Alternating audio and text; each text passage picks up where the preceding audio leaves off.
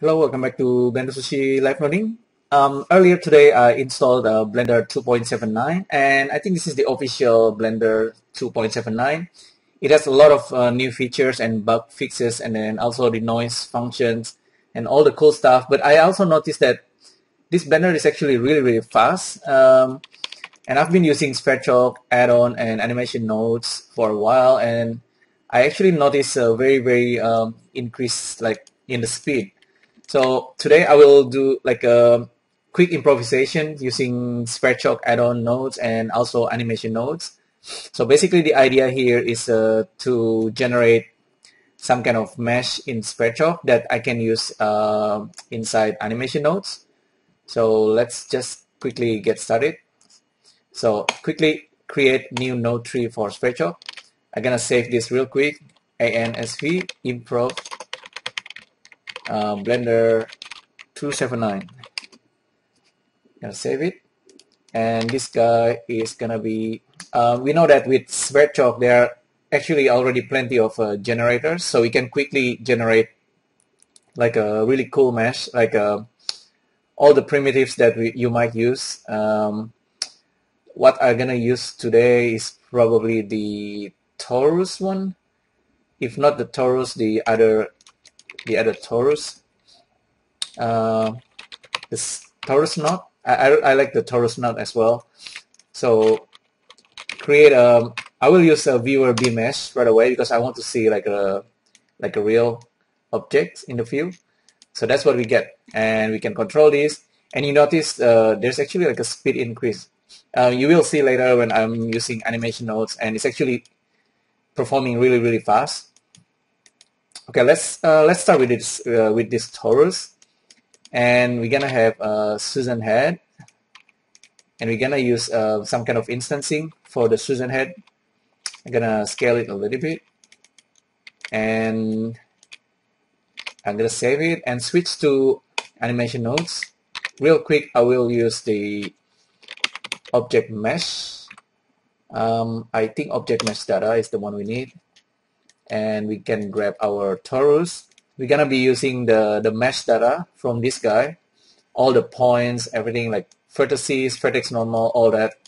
By default, this object mesh data actually only have like vertex locations, polygon indices, edge indices, but there are actually plenty more. As you can see here, you can get the access to vertex normal, so I just switch it on, and then there's also polygon normal, polygon center, and all those, including material, indices, and mesh name. They are all very useful.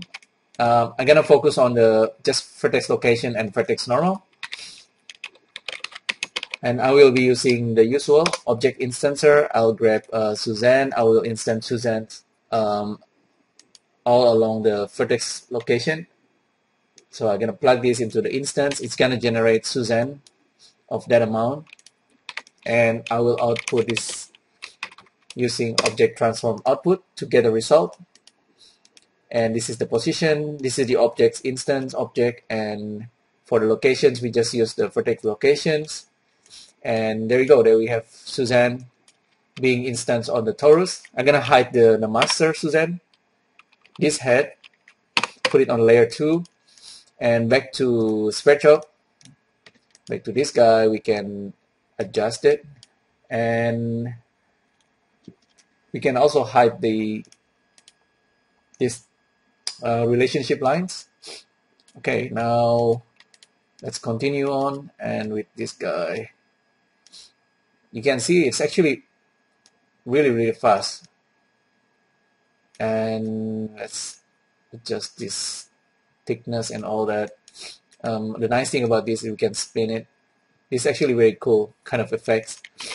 So we can create, we can use frame info. Normally this actually perform a bit slow, but in this Blender 2.79, this is actually really fast. This is very noticeable. I can run it at 60 frames per second, and it's still like super fast.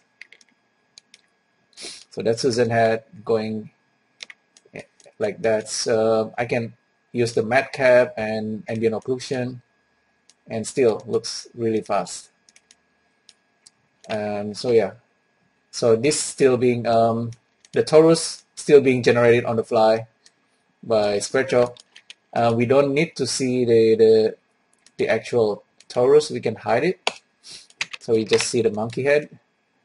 Okay, it's looking quite nice. Control the torus size and all that. So you got all these options. See, it's performing like super fast. I don't know. I can have like millions of faces. I think it's still super fast.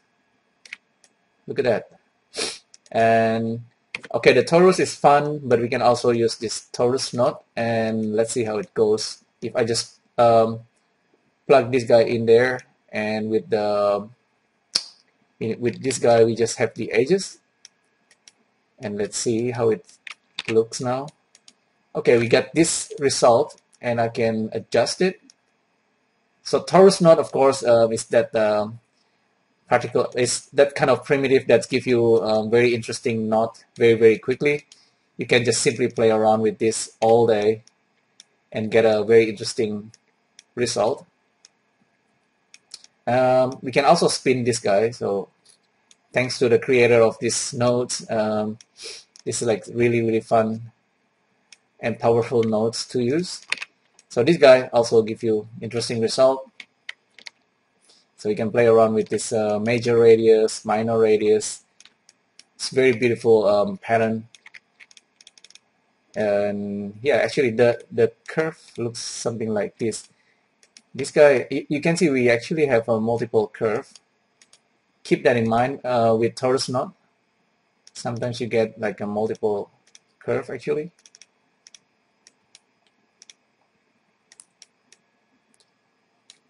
Yeah, but I think that's pretty cool. And then one more thing you need to be aware of. With viewer B-mesh, by default, the normal actually not being generated. There is this calculate normals and fixed vertex count and all that. Sometimes you actually want to turn it on because if we go back to animation nodes and then let's say you want to play around with the rotation as well, and we are using like directions to rotations, and if we grab the vertex normal, Euler rotation goes in there. This doesn't work right away. You need to go back to Sverchok and turn on the vertex normal. So calculate normal, and now you can see now Suzanne is following the normal vertex normal of this geometry. This is like on and off toggle. Okay, once you get that, and then it's fine. We can go back to animation nodes and kind of fix these rotations. Now you can see Suzanne head is following the vertex normal properly. And back to Sverchok, we can continue on play around with this guy right here. I think one is good, and then you can play around with this. You can create like all kind of interesting pattern like that. That's very interesting, and you can just turn on world background, give it some gradient. It's a little bit nicer looking.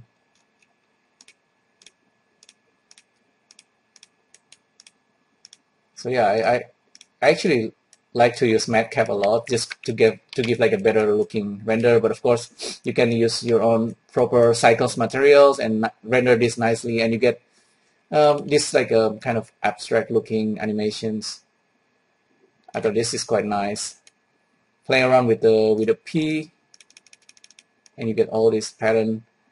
I don't know, I think 2.79 is really fast. I don't know, see, this is like playing back in real time. I can increase this into 30 or even 60 frame. See how smooth it is now? It's 60 frames per second and no slowdown whatsoever. Perhaps I can also increase that, or increase the curve resolution maybe. So now it's get like super detailed. That's really cool. See this kind of pattern. What is this, you know? Try maybe bake it out and then turn it into some kind of AR app. It's gonna be really cool. So yeah, that's pretty much a quick look, like improvisation using Sverchok add-on and animation nodes add-on in Blender, and just a bunch of simple nodes, and really using this Sverchok generator for animation nodes. Just a couple of simple nodes can give you this like very interesting looking animations. There you go. Thanks again for tuning in. Let me know what you think, and I'll see you next time. Thank you. Bye.